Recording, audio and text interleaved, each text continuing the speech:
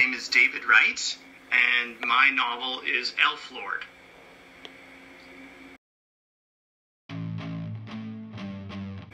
He felt the battle rage building with each blow. Sooner or later they would have him. A blade would find his back unseen, or duck just under his parry, and he would fall just as his brother and father before him. But this knowledge did not deter him. He wanted them to attack. He wanted them to come at him all at once, to feel their blades clash with his, and to see their blood fill the air. But they would not.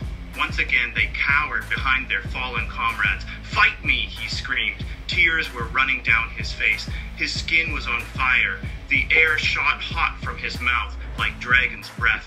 "Fight me, you cowards!" The Grisers brandished their blades, gritted their teeth with rage, but they would not step forward, and soon Mithrain saw why. Something was coming up the path, a blue light, a blue ball of fire. The geysers screamed as one by one they were thrown off the steep knoll to their deaths, or incinerated where they stood like dry leaves in a furnace. Mithrain felt his heart race with wonder. With one last desperate lunge, he drove his long glaive deep into the red earth.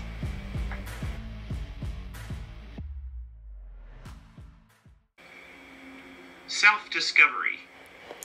While the main characters, Mithrain and Alona, both think they know who they are, but as they encounter trials and hardships, they change and their true natures are revealed.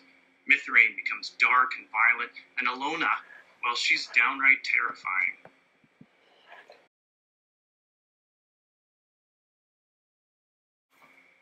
When we first meet Mithrain, he's a young, cavalier elf, hell-bent on winning duels and pretty girls, or at least one pretty girl, the prettiest of all girls, the princess Alona. But after the death of Mithrain's father and brother, Mithrain returns to Cristana seeking revenge. Cristana itself is changing. Magic is failing, leaving the great magical houses suddenly vulnerable to unknown enemies.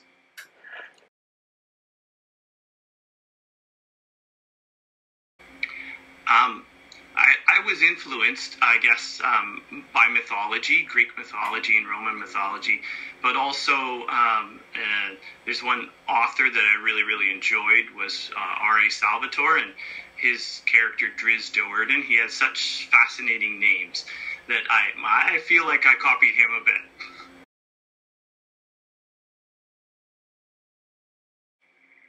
Well, I've always been in love with medieval lore, especially the world of Tolkien.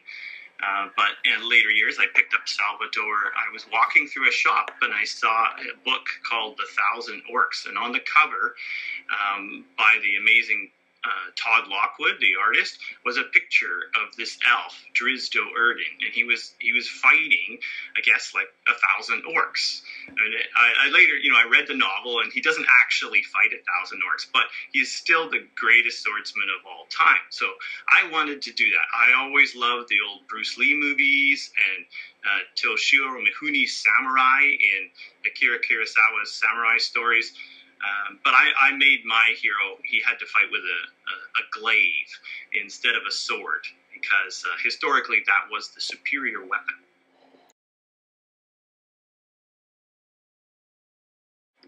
Yes, Mithrain.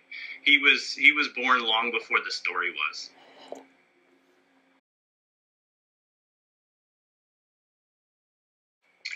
Yeah, I think I needed to...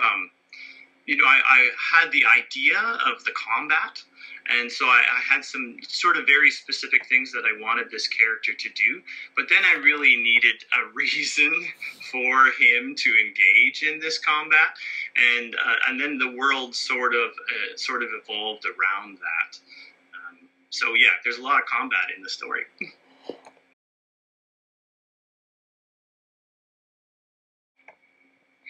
Well, Ilona, or at least who she becomes. Her progression through the novel really surprised me. Well, she starts off as being basically, the most beautiful woman of all time kind of thing. And then, but I didn't want her to just be a pretty face. And so I wanted, and the women I have had relationships with have always been very powerful people. So I wanted her to have her own power. And so that manifests itself in a very interesting way in the novel.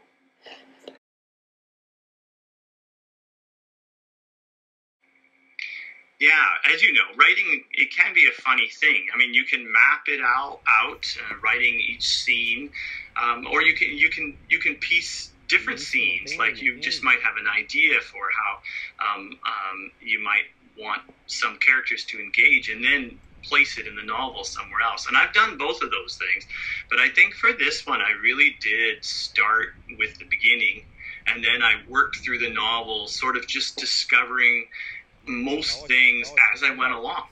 And so as you were discovering it, so was I as I was writing it.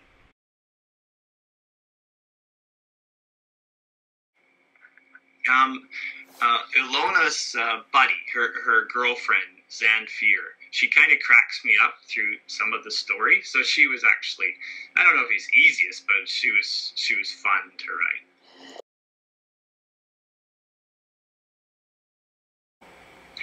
Like I said, with Ilona, she was difficult, and she had to go through her own progression, her character progression, and that was a lot of work.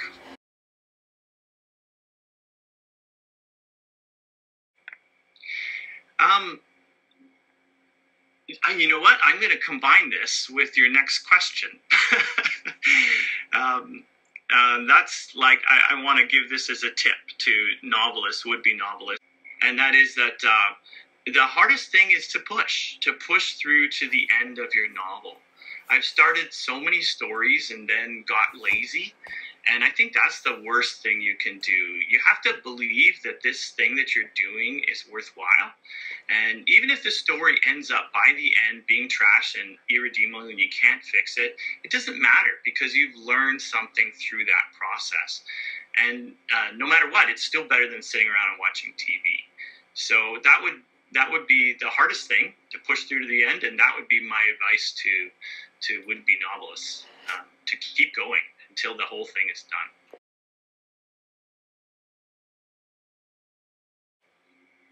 Oh, this is an easy question to answer. Okay, because there are so many. But King James Bible, it's really the foundation of Western literature.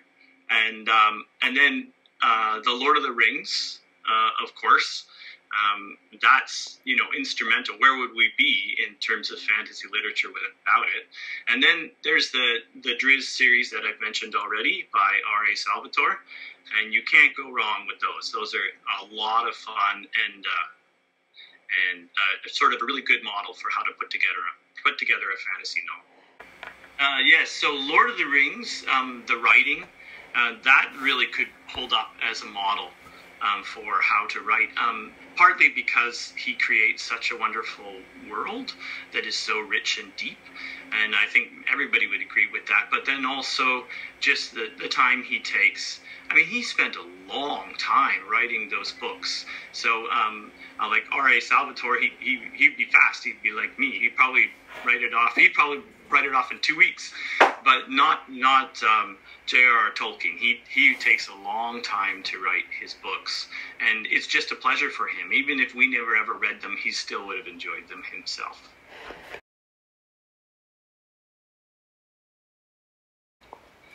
Sure. If anybody'd like to visit Antimatter Dreams, it's kind of a little website for young authors to send in poems or stories. I can't pay you, but if you just want to be published, that's a good place to go. So it's just called Antimatter Dreams, and it's just an online magazine.